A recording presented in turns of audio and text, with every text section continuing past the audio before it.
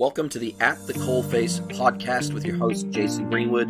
This podcast is all about what it's really like in the trenches of digital and e-commerce.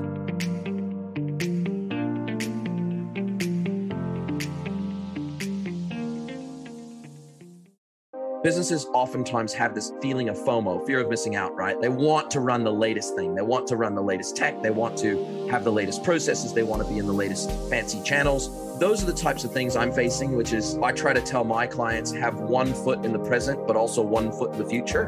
And it's that 1 foot in the present piece that sometimes is missing. Jason Greenwood, it is good to have you here on Ecomonics. How are you doing? What's new with you?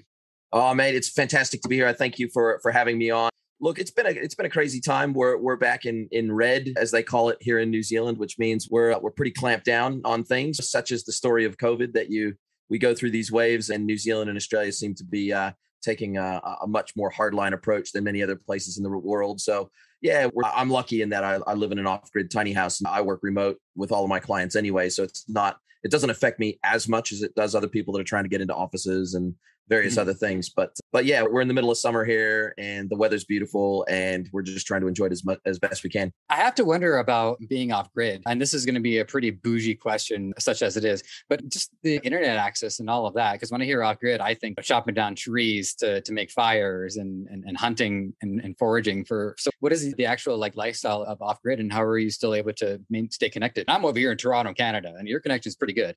Yeah, it's not too bad. It's 100% wireless connection through Vodafone. We have a rural wireless broadband company here called Farmside, but they use the Vodafone 5G, 4G and 5G network, and they have a wireless rural broadband connection. So basically 100%. As long as I've got power, then I can connect to the internet. And then obviously I can also tether with my cell phone. If that goes down, then I've always got a backup with tethering with my cell phone, which is 4G out here. Although the standard 4G connectivity out here is pretty pathetic. So yeah, there's alternatives and it keeps us going. But yeah, living off grid is always exciting. We're on full solar, but I've got a 4 kVA generator as a backup. And yeah, we ran off lithium batteries and yeah, we're pretty well set up. I'm wondering if this will end up being a thread throughout the remainder of the episode. No promises. I'm not saying it will or won't, but having looked into what you're up to and a lot of your future facing discussion that you have with other people, it is interesting to me to see this not delicate, but intricate balance of both getting an abundance of nature and breathing in the fresh air while at the same time really making use of tech at its best and at the forefront of it. So seeing that balance is something that I find admirable. So we'll see how well we can integrate it to the remainder of the My dog definitely has an opinion on that. And he forces me. He's only about 3 years old and he's a mixed breed, but he's basically a Jack Russell mixed with a beagle. And so he definitely is very energetic. And so at least twice a day, he'll force me to get out and go for a walk on the property here. It's about 15 acres, semi-rural. And so he forces me to get out and go for a walk twice a day. Whilst I spend a lot of time online, I also am very grounded. And I try to make sure that I get out and actually breathe fresh air as often as I can and get sunshine on my face. The therapeutic qualities of it were lost on me for a long time. And I can tell if I don't leave my apartment for a few days at a time, the lethargy starts to set in, the ennui starts to set in. So yeah. All right. So here we go for our opening question that is, more on subject. Although I will say I love the whole what's new thing. I am keeping that. So anyways, tell us, what do you do? What are you up to these days? I've got a lot on my plate, but it's an exciting time to be in digital, as you can imagine. COVID put a rocket under digital, unlike anything I've ever seen before. I've been in this industry for over 20 years, and I've just never seen anything like it. The demand went through the roof for digital, and it transformed the way we interact as humans. It transformed retail. It's got long tail effects, but for me, I started my consulting business, my independent consulting business, smack in the middle of COVID. So I've been running that just over a year now. And it's been a fantastic run.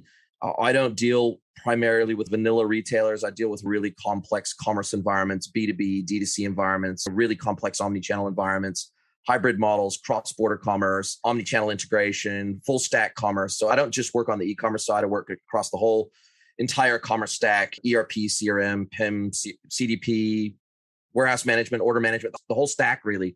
And so I found that B2B primarily, especially during COVID, B2B historically has not necessarily had a big emphasis on e-com. And during COVID, they had no choice because a lot of their field sales reps and their account managers, et cetera, they couldn't go and see their customers. And so they had no choice but to adopt digital ways of working, and they had no choice but to adopt digital commerce. And then they started to realize, geez, this is actually pretty bloody hard because we've got price lists, we've got customer groups, we've got a quote process that has to be digitalized. We've got all these manual sort of organic processes that have grown over, say, 10, 20, 30 years of running a B2B business. And now we have to try to digitalize all these processes while at the same time not alienating our sales teams and our account management teams who feel threatened by e-commerce in many instances. So how do we walk that fine line with digital enablement without threatening sales teams and who are the lifeblood of a lot of B2B businesses? They rely on B2B sales teams to be able to close deals and be able to have that working relationship with the customer. So it has been a massive transformation during this time, no doubt about it. And then obviously in 2021, the latest buzz is Web3 and what does that look like? And people asking me about that on a regular basis and me trying to wind their expectations back and say, look, this is still very early days of Web3. You need to get your foundations right. Don't snap at the latest shiny thing. We need to get the basis, the absolute fundamental foundations of your business nailed, your operational core. We need to get that really efficient. We need to get that digitally enabled, and we need to get that super efficient so that when you onboard these new channels, whether that be a marketplace channel, whether that be a social channel, whether that be a metaverse channel, it doesn't really matter what the channel is.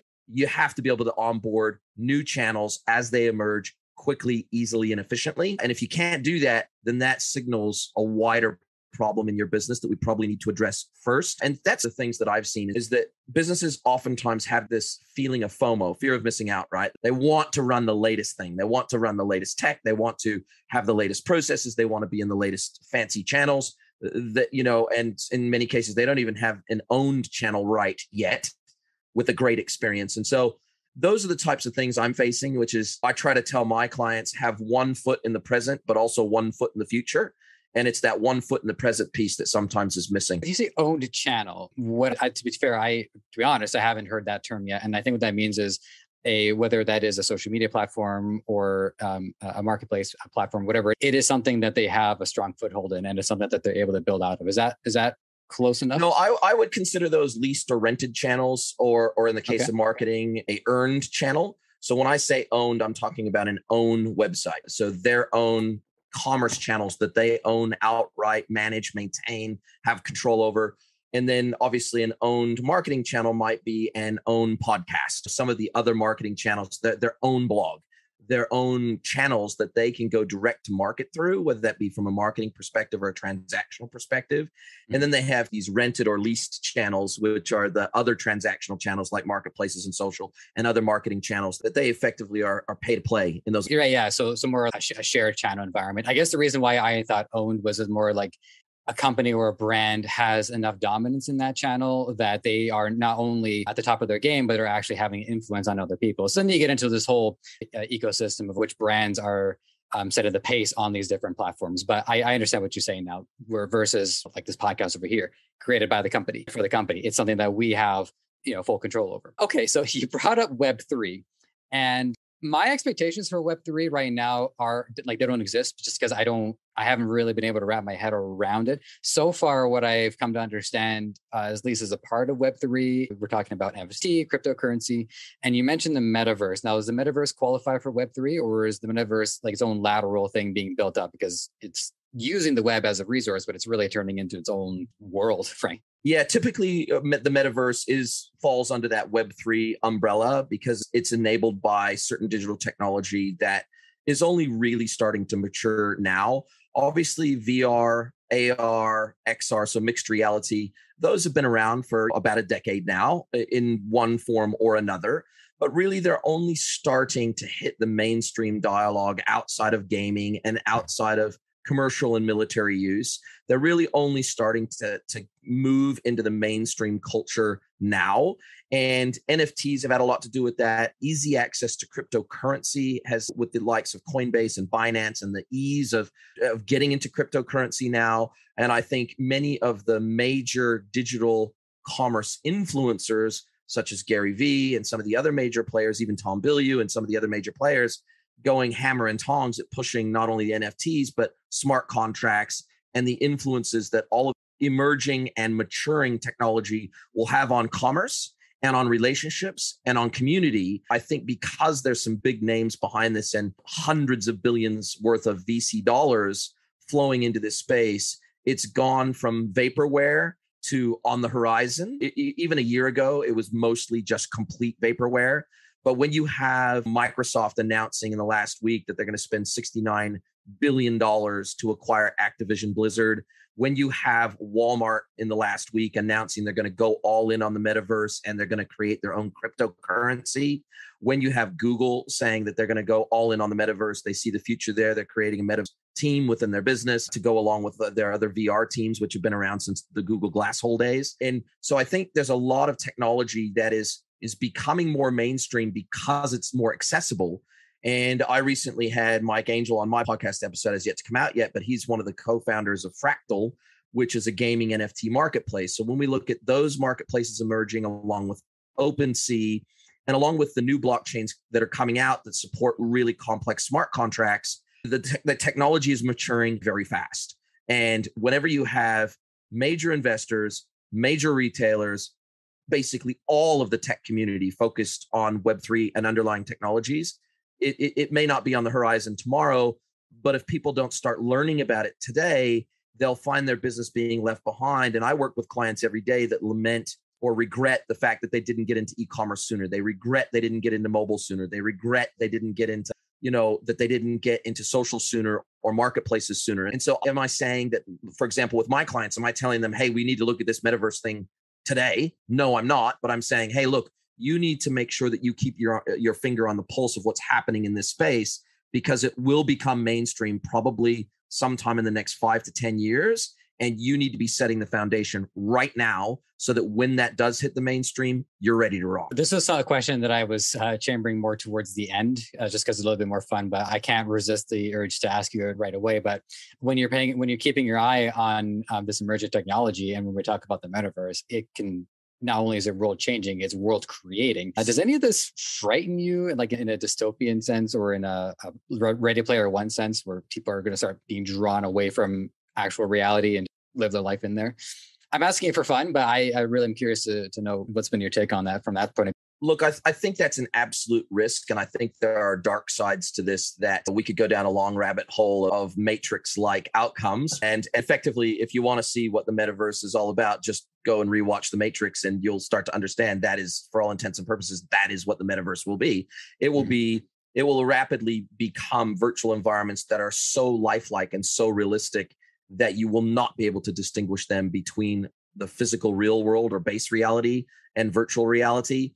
But obviously in virtual reality, there are other capabilities and functions and experiences we can have in those worlds that there is no analog for in the physical world. There is no equivalent. So we'll be able to have experiences in the virtual world that there is no physical current human equivalent for.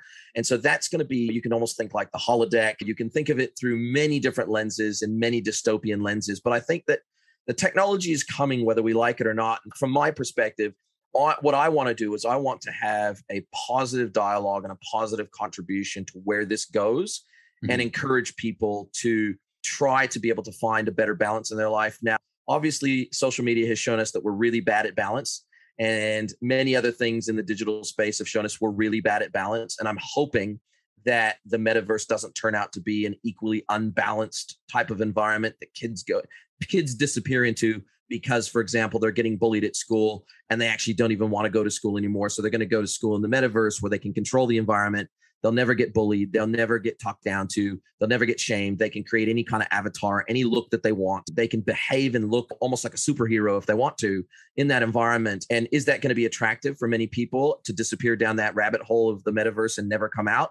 Absolutely. There's no question about that. But I don't see it as too different to people that spend 15 hours or 20 hours a day in social media. It's not that much different. It's an evolution of that, but it's not that much different. And so I think the same struggle for balance we already have is going to be the same struggle for balance that's carried over into the metaverse. Well, I'd like to contribute to this idea because I'm not trying to turn this into a therapy session, but I had a pretty hard time in school. And in doing so, turned to video games, turned to online communities as a way to feel like I belong somewhere and to be part of a more positive environment.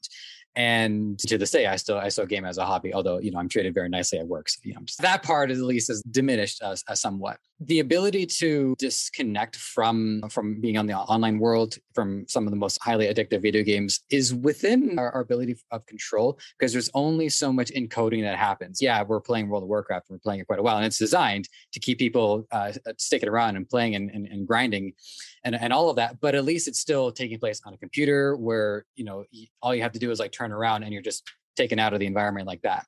Whereas putting on a virtual reality helmet, or even going so far as being in a room where they're spraying different senses at you, like they start squirting water at you, which they've done in theaters, by the way. The amount of encoding that would take place when people are having these near one-to-one experiences is, I think, much more prevalent, or much more powerful, much more potent. And the risk can be that it will be 10 times as hard to pull people out of that addiction than it has been already. And it already has been rather difficult for a lot of people to just basically snap out of it. And then on the other side, you look at what is so bad about society that keeps people from wanting to participate in it. And the reality is, for me, this is getting a little political here, but I think it's worth bringing up once in a while, is on the one hand, you do have people give you a hard time, you do have bullies, but then you have what's even worse is trying to stand up to them and trying to fight back. Maybe you gain the respect 1 out of 10 times. Maybe the teachers will suspend you or expel you based on how you retaliate. Maybe the bullies start calling their friends and the situation gets worse. So we still have to look into what is making reality so problematic for so many people, and use people's eagerness and time spent on these other platforms as a metric to decide, why are people spending half their life on these games or in these environments and not in this other world that we've worked pretty hard to create so far. Yeah, I couldn't agree with you more. I think that people around the world are losing faith in government. They're losing faith in community. They're losing faith in many things in their life. They're losing faith in religion. They're losing faith in lots of things. I'm 47 years old, and what I've learned is that the human connection, the heart, love, emotion, these things, they are the stuff that make us human. And those things are super, super hard to get in a virtual environment, even across Zoom. We have, even with a call like this where you can see my hands, you can't see all of my body language. We're energetic beings. We know this. I know it sounds woo-woo, and I'm not a tree hugger by any stretch. Modern science has proven that we are biomechanical beings, and that we have an electrical pulse that pulses through our body that's generated by our heart. And so much of our sensory perception is based on these energetic outputs of the human body. And even to the point where we know that, for example, when we hug our friend or we hug our loved one, there's an instant shot of oxytocin that you don't get. Even if I'm talking to the same person via Zoom, I don't get the oxytocin shot, which is actually a moderator for dopamine. So oxytocin automatically cancels out dopamine. And so the gaming engines and these virtual reality worlds, they play very heavily on our dopamine system, but they cannot replace oxytocin. And so that comes from human connection and human touch and human interaction, being in the same physical space. And so at the moment, there is no replacement for that. Now, will VR bodysuits with olfactory sense and haptic capabilities, and ultimately where Elon wants to take us with human machine brain interfaces and computer brain interfaces, BCI's brain computer interfaces, will those where we have direct brain stimulation to where our brain won't literally be able to tell the difference between physical and virtual, because it's triggering the same neurons that it would if we were physically in person? Will we be able to all of a sudden now be able to trigger an oxytocin release by hugging someone 10,000 miles away because we feel like we're actually hugging them? I don't think I have the answers to that, and I don't think anybody does yet. But for the time being, people need to understand the biology of their body and of the immune system. They need to understand these things better before they rush headlong into the digital. I think they need to understand what the feedback loop they're creating for themselves and their physical body. If they understand, and I come from a very strong natural health background. I ran e-commerce, for New Zealand's largest online retailer of natural health products. I've been into natural health since I was a kid, and so were my parents. And so I guess from a supplementation perspective, from an exercise perspective, from a breath perspective, there's lots of things that are important to me because they've always been important to me, and they've always been taught to me as being important to me. What I'm more concerned about is people that don't understand how their body works. They don't understand the endocrine system. They don't understand how every single hormone that they have in their body is being hijacked by digital technology, because the digital technology is trying to achieve an outcome, and it understands our biology better than we do in many cases, and it can achieve that outcome because they've tested to achieve that outcome. And so all I would encourage people to do is to start understanding the biology of the human body better before rushing headlong into technology with reckless abandon. That's all I would recommend. I think that's fantastic. And I didn't know, but I predicted that what we talked about right at the beginning, the balance between tech and living in nature would come up again. And your background working in natural health space and all of that, I can see where you're coming from with that. And then in my mind, I just imagined what would happen if somebody would enter the VR space and almost have a magic school bus experience where they are shrunk down to the molecular level and actually can possibly learn what you're discussing in a much more intuitive way, because they're seeing for themselves what our cells are up to, what our atoms are up to, and the work that our bodies are going through on a day-to-day basis. It's really fascinating stuff. It is. So this is another thing that I chambered earlier. So you did mention the metaverse. We talked about it. We've been talking about it. But I noticed something has happened a couple of times especially in the digital space. In the gaming space, Valve, the creators of Half-Life, Counter-Strike, they released a gaming platform known as Steam. And for quite a while, Steam was pretty much the only one in the marketplace.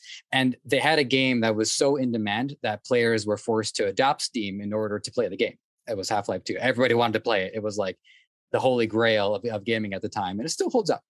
And over time, publishers were putting their games on these platforms and they said, you know what, never mind. I think we would rather make our own. And now we have 50 different gaming clients from the different companies. Same thing happened with Netflix. Disney, for instance, a lot of these major companies they were just jam-packing Netflix with so much content. You would be crazy not to have it. There was just so much value in there. And then the same thing happened. Everybody saw dollar signs in their eyes and said, yeah, you know what? I think we'll do our own thing. So now we have Disney Plus, you have Netflix, Hulu, and all these other ones. And as a consumer from television, it's not so bad because I can just subscribe for 1 month, exit, subscribe for another month. It's not so bad. It's manageable. I'm wondering if anything like this is going to happen when we get to the metaverse, where instead of maybe at first we'll start with one shared experience where everybody will have their own space, but then over time companies are going to say, you know what, I think we at Google, we want to create our own version of it, or we at Apple want to create our own version of it. This pattern does come up. I personally don't think it's a good pattern. I think more people stand to benefit from having more centralized content releases or content release platforms. However, I just want to know, has any of this crossed your mind, or are we looking more, what's more likely? Are we looking at one singular metaverse that everyone is going to share, or are we multiple metaverses? I liken it to tabs in a browser. So as of today, we have browser tabs, and I can go to an owned e-commerce website of a brand that I like, and I can shop directly with them. I can log into Facebook and I can sometimes see their representation. Maybe they've got a Facebook shop or they've got an Instagram shop, and I can log into Instagram on my phone and I can access their shop within Instagram. I can maybe go to Amazon or Trade Me or eBay and I can see their Amazon store on Amazon, but they also have their own website. So I think the metaverse will be very similar. I think we'll get to a place where we virtually step into this open paletted space where we've got these tabs of Metaverse Eye all down the right-hand side of the screen, for lack of a better term, and we just grab one, and all of a sudden now, boom, we just tap that, and all of a sudden we're whisked into that particular metaverse, right? Whereas we will be able to create our own metaverses ourselves in these, just like we can create our own websites today on Squarespace, whatever the case may be. And as businesses, many businesses, at least at first, will probably be challenged to create their own metaverse, and so therefore, today, they can create their own website with relative ease, but it will be challenging for them to create their own metaverse at first because there's not a lot of standardization. So there's no equivalent of HTML5, JavaScript, and all the web standards of today.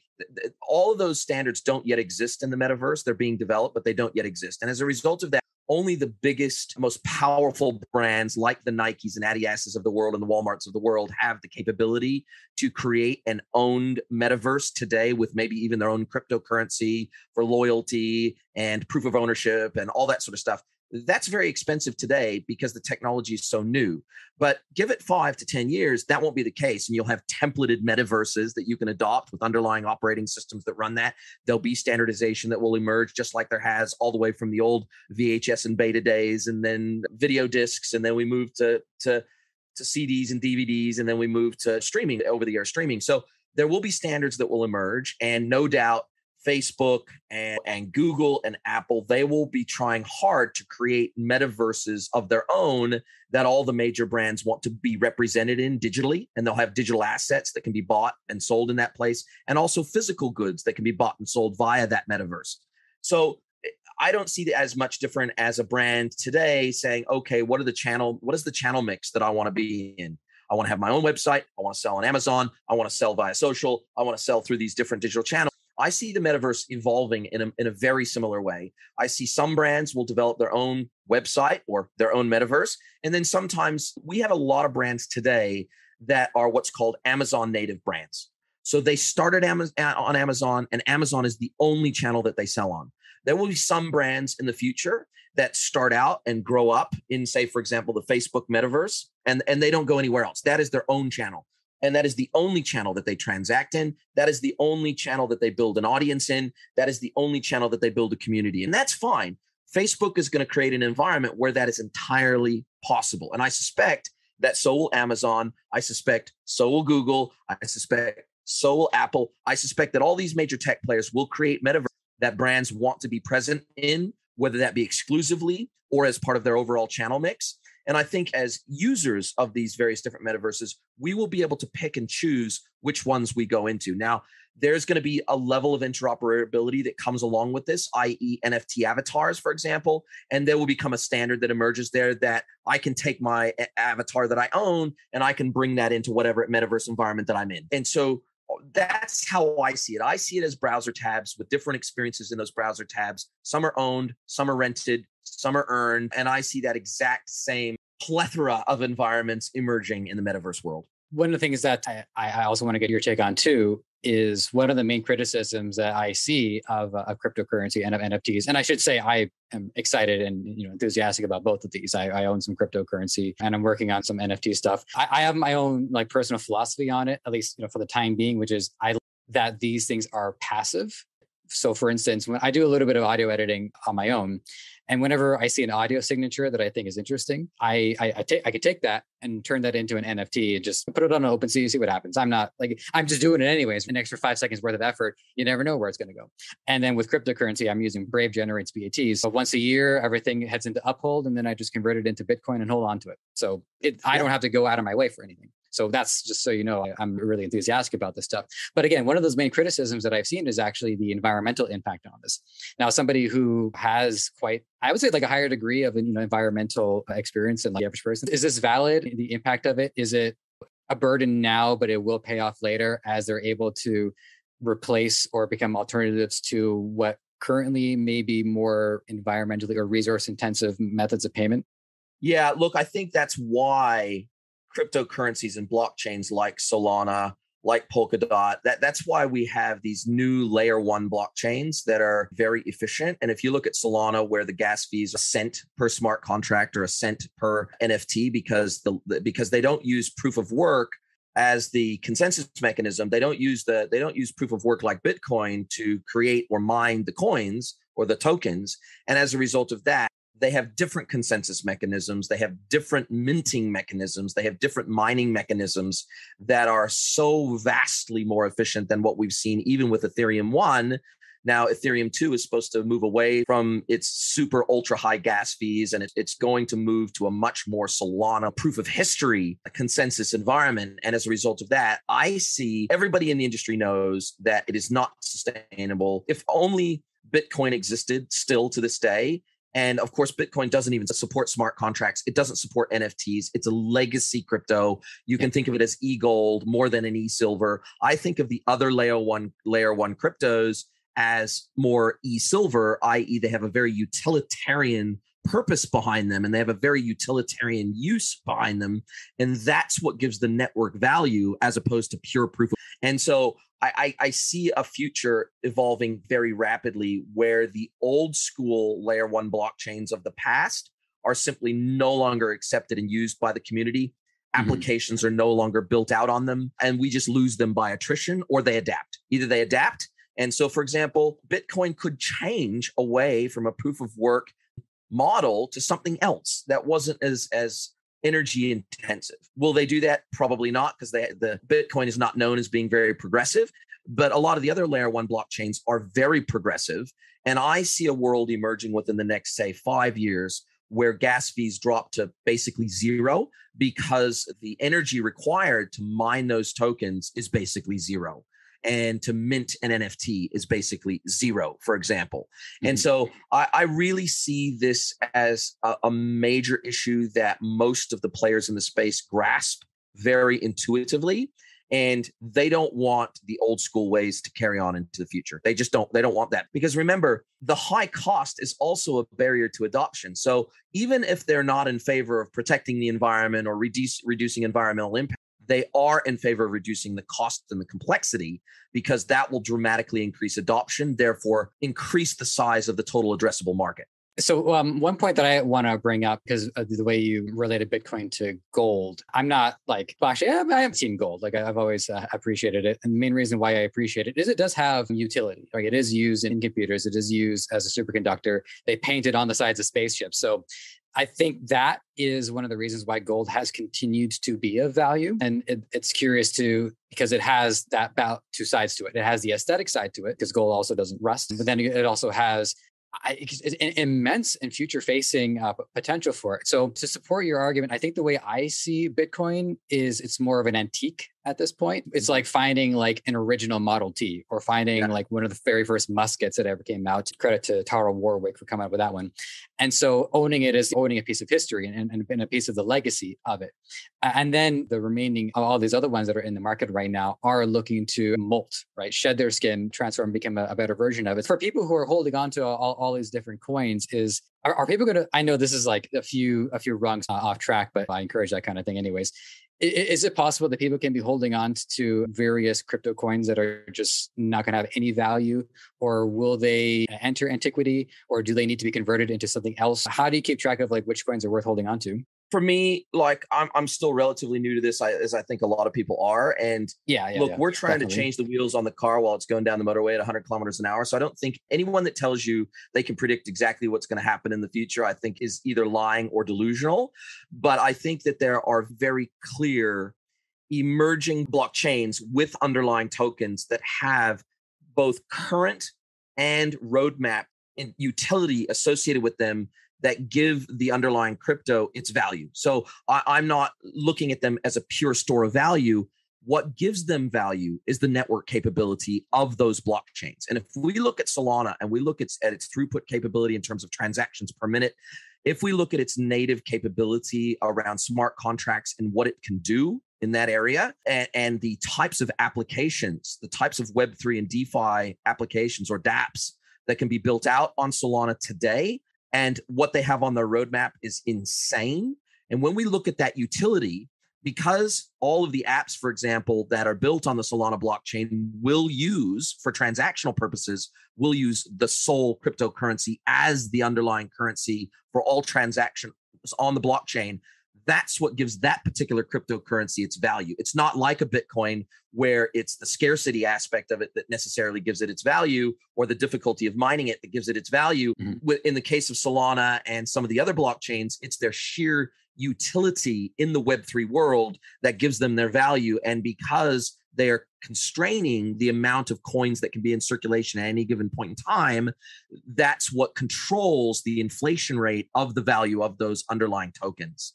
And so for me, I'm always trying to look at what is the utility of those blockchains. And so I guess because I've been in the tech space for a long time, I grasp those utilities pretty quickly when I start to read their tech specs, what they can do, when I start reading some of the commentary from people that are much smarter than me around crypto algorithms and describing what those algorithms are capable of in layman's terms. I can pick those up really quickly, and I can go, there's probably only maybe 3, maybe 4 layer one modern, what I would call Gen 3 layer one blockchains that I think have such utility value that I can almost guarantee they will continue to grow in popularity and they will continue to grow in use.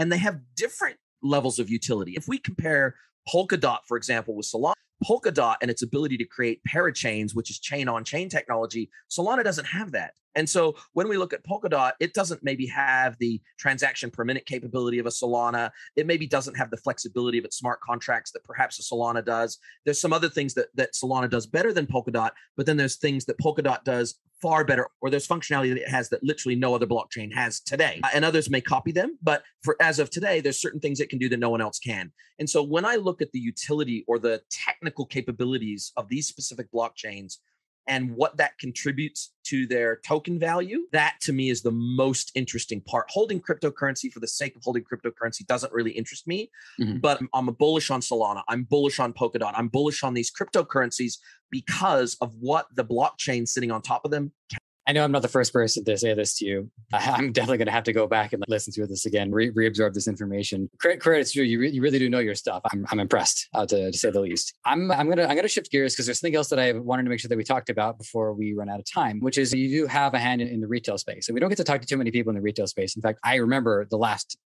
actually, I had to talk to two people in the retail space. Although one of them preferred not to call it retail, he preferred to call it showroom. So suffice it to say, we don't get to talk about it too often. I'll start with the 30,000 foot overview of it. But what role are you playing right now in the retail space with the clients that you're working with, helping them? You mentioned earlier a lot of the clients that you're working with, they're maybe too reluctant to adopt some of this digital technology. So I'm also wondering if there's like an opposite of this, where people who are like heavily in the digital space, they have an advantage waiting for them in the physical space that they're not taking. I'm wondering if that's come up. Yeah, there's both of those scenarios playing out. And because I focus on really complex commerce environments, I don't deal with too many vanilla retailers that, for example, are just selling the same stuff as 20 other retailers.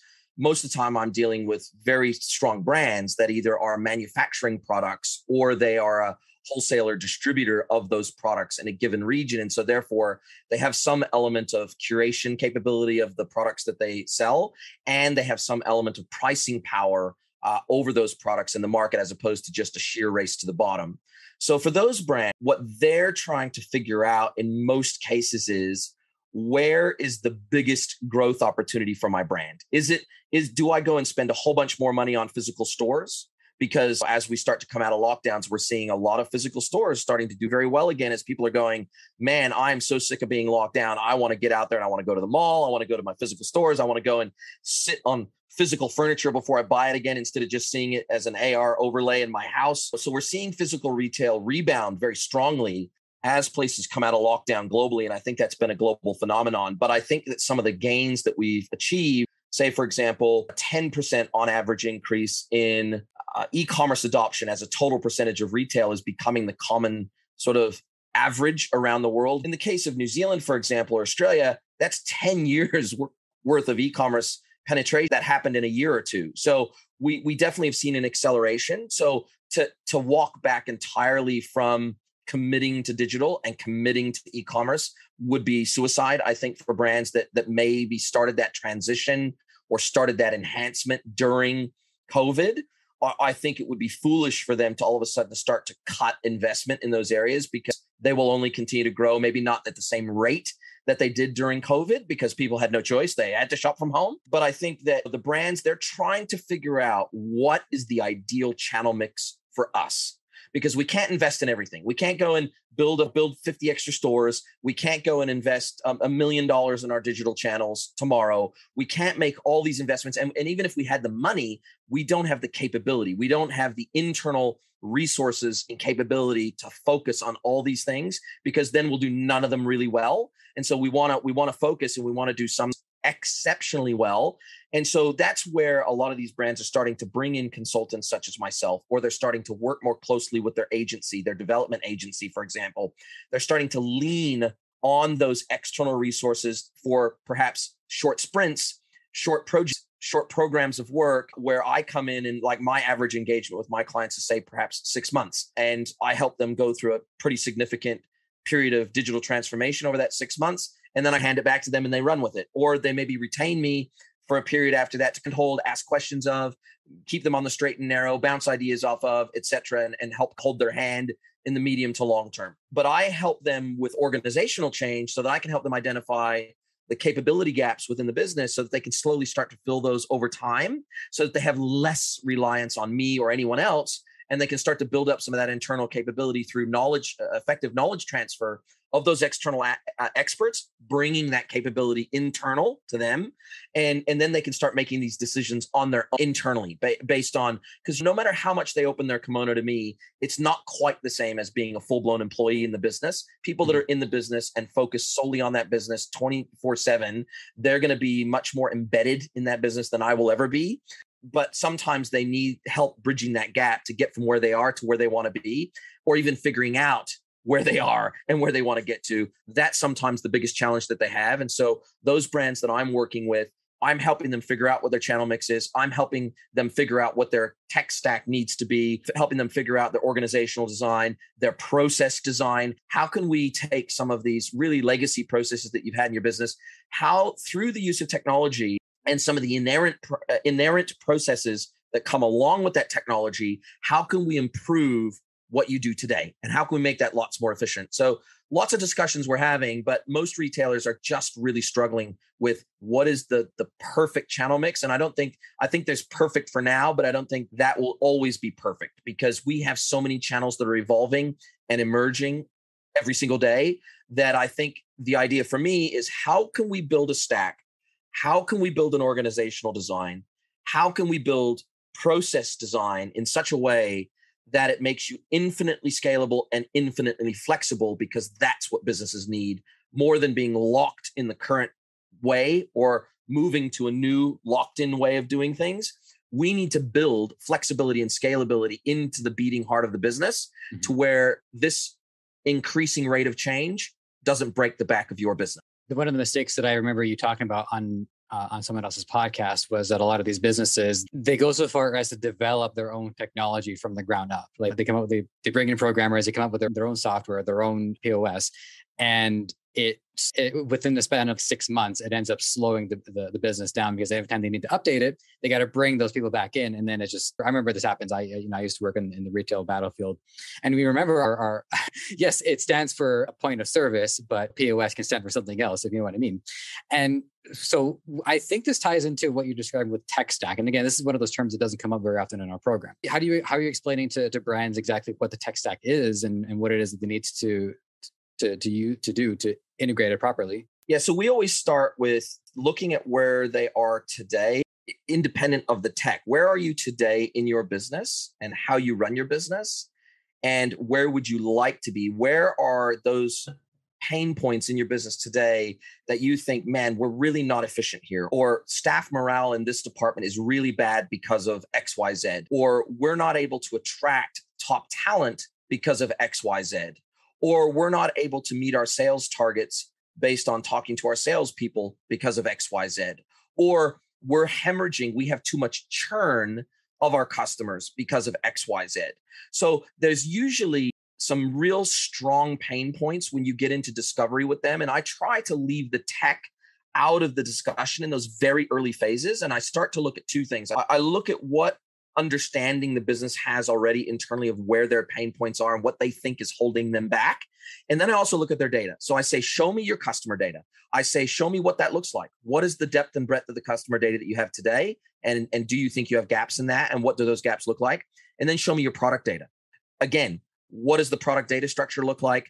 Do you have structured and unstructured data around your products? Is it digital ready? Is it digital channel ready? Is it not? What does your pricing model look like, both for B2C and B2B? What do your customer groups look like? How do you service them? What differentiates them? What kind of logistics? How does your logistics work? And how does that affect pricing? All these different things, we start to look at it independent of the tech, because tech is just a tool that can help us fix problems or make us more efficient or make us more happy and enjoy our work more and attract better talent because we're working with better tech, perhaps, that allows them to do their job better. And so I try to always start independent of the tech. And then I start to match up some of the tech that I think can start to plug some of these gaps and make them more efficient and happier and enjoy work more and enjoy business more, and helping their customers enjoy interfacing with them more from a customer experience perspective. It's my job to understand the tech, not theirs. And so then I can open a dialogue about tech with them and say, we could look at these maybe 2 or 3 pieces of technology that would plug these gaps. And if we allow them through integration to share data with each other, this is going to dramatically improve XYZ in the business and with the customer experience. And so for me, because most of the time, if I start talking tech too early, it goes straight over their head anyway. And so it's always about what is the tech in context for their business. And I only work with SaaS platforms. So I don't work with any legacy tech. I don't work with any on-prem or PaaS platforms. I work with all SaaS because the world is now API driven. It's API led. It's integration led. In many cases, it's moving to headless for a lot of brands and microservices driven. And on-premise platforms just don't lend themselves well to this new platform as a service or a software as a service environment. It just doesn't lend itself well to infinite scaling and infinite flexibility, whereas SaaS generally does. So I'm looking at it through the SaaS lens, and I'm helping businesses to understand the benefits of SaaSification across their entire business. And sometimes they're on board with that. Sometimes they're not. Sometimes they've got some legacy tech that needs to stay in place for complexity or ROI reasons that maybe they just invested in it a year ago and they're not going to rip it out tomorrow. So we have to work. I have to meet clients where they are, but also provide them a realistic roadmap to get where they want to be. Yeah, so that's one of the things that I was thinking, and you said it out loud when they've only just got the software going and they don't want to just gut it out right away. So it seems that there has to be that sweet spot where if you can say, yes, if you integrate this, the SaaS, this will help you grow to this point. But until that, you might end up having to stick with what you have for now, just until then they get into this balance of what if this is preventing their growth. But yeah, I don't profess to be able to keep up with you and what entails with this, but it is an interesting balancing act between being able to help them identify their needs and figure out what it is that's holding them back. Yep, absolutely. I guess for me, it's really just how can we look at the future state and try to paint the picture of a future state and create the bridge. There's 5-10 steps that need to get us from the current state to the future state. And it doesn't mean we're going to do them all in the first 2 months, 3 months, 6 months, 12 months. Maybe it's an 18-month roadmap. Maybe it's a 24-month roadmap. Maybe it's a 36-month roadmap. I'm not a big fan. I used to be a big fan early in my career of boiling the ocean or big bang projects that were totally transformative in their own. But I find that oftentimes if you try to, I'm a big fan of eating the elephant one bite at a time. And instead of going in and saying, hey, we're going to replatform ERP, CRM, e-com, and point of sale all in one big bang project, that is very difficult to do. And it's very disruptive to a business. I've been part of programs of work like that before, and it can turn into a very rapid nightmare. And so trying to roadmap that, sure, there's some pieces that you have to do as a chunk. Maybe it's ERP and CRM, for example, and you just can't separate those because they're so operationally focused and so financially focused. And so maybe you do those together, but you don't necessarily go in and do ERP, e-com, PIM, CDP, and pause all at the same time, because you have such a high risk of failure of getting project fatigue and overrunning budgets and overrunning timelines, and you never get anything live in the end. I'd rather break that down into digestible pieces from a financial perspective and from a transformation perspective. This hour has been flying by. I do periodically just look at the clock just to see how we're doing. And goodness gracious. So the last question that I want to ask you before we start wrapping this up, I want to get back to retail. And so first, just so that I know that I'm visualizing this correctly. So you said that you don't work with vanilla retail. And when I hear that, I'm imagining stuff like Walmart, places that they're more like wholesalers. So they are collecting the product, then they're selling it. Walmart, to my knowledge, doesn't manufacture it. Whereas, or maybe they have a house brand, but it's 5% of the products. Yeah, exactly. And for all we know, they just import products from somebody else, relabel it anyways. So, and then are some of the brands that you may work with, is it possible that, you will be able to see them if you pay a visit to a mall? No, I don't work with any mall brands currently or any retail chains currently. I'm working primarily with B2B businesses. I work with a couple of large retail brands, but they have their own stores independent of the malls. One's a furniture and homewares retailer, for example, and they've got stores right throughout the whole of New Zealand, physical retail stores as well as online. And funnily enough, I work with a waste company in Ireland, for example, and they have basically turned their services into products. They productize their services and they sell them online as services to people who need different types of waste disposed of. I work with a fabric importer and wholesaler. So I don't work with any mall brands, but I work with brands that oftentimes they'll have a D2C component of their business. That's really common for the brands that I'm working with, or they're looking at introducing direct to consumer as an additional channel in addition to their B2B and wholesale sales that they do today. And so that's why people often say to me, B2B and D2C, direct to consumer, are so different. How do you, why would you pick those two to work together? Actually, B2B and D2C have a lot of correlation because so many B2B brands do want to establish a D2C channel. And so they are tightly aligned in many cases. Yeah, and it's a bit, just trying to think of how I want to word this.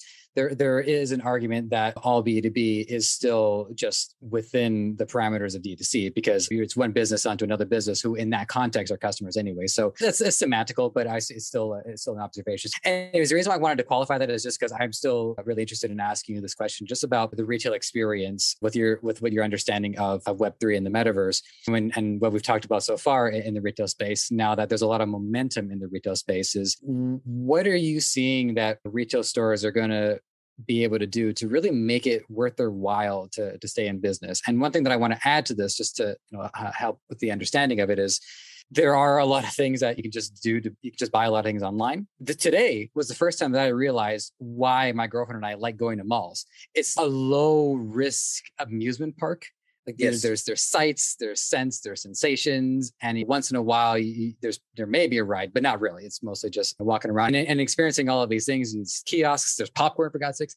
With the emergence of what is the metaverse, what are you seeing retail stores or just brands in general, even ones who have their own off-mall stores, like the ones that you just described, the furniture retailer? What are they doing to prep for being worth having? What are they doing to make it worth having physical space? The vast, vast majority are not. That's the honest truth. And retail is pretty shitty the world over. There's very few brands that create what I would call experiential retail.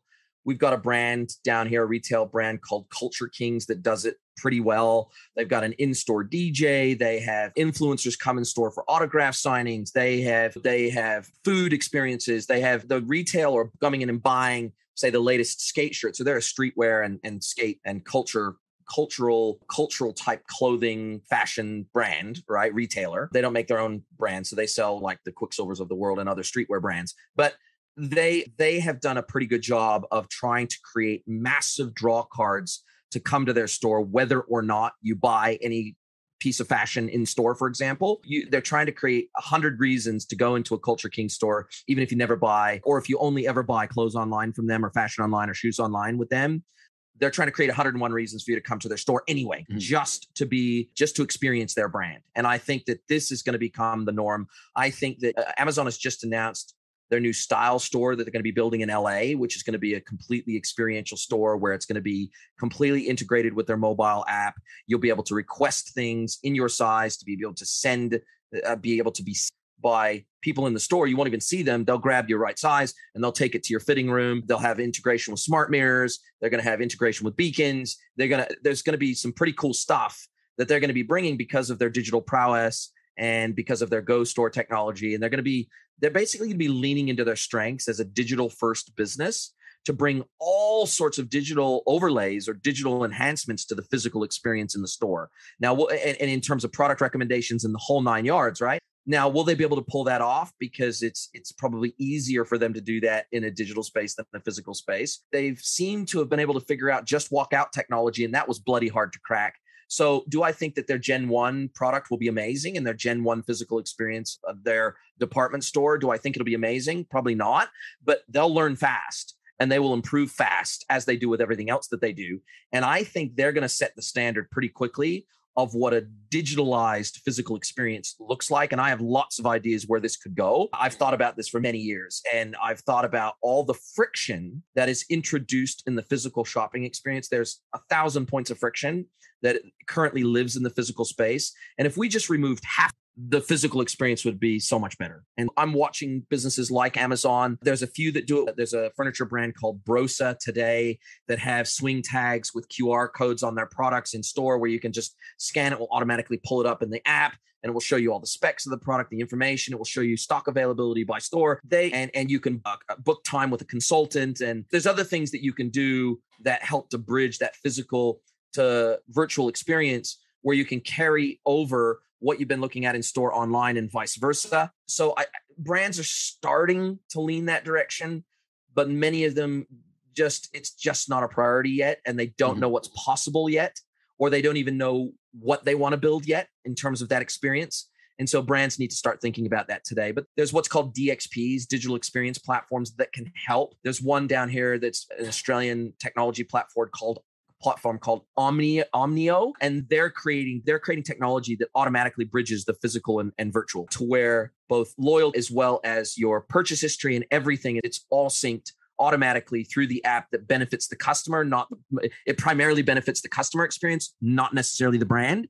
And these types of technologies are going to make that a lot easier moving forward once they become standardized. One passing thought that crossed my mind as well is, not to get too political, I'm getting a little political, but not too political, is a lot of the pressure that people put on larger companies to increase their taxes and to contribute more money back into the Fed. And yet there's another form of pressure here, which is the bigger the company, the more pressure they have to adopt emerging technology, take the risk on it, potentially lose tens of millions of dollars on it.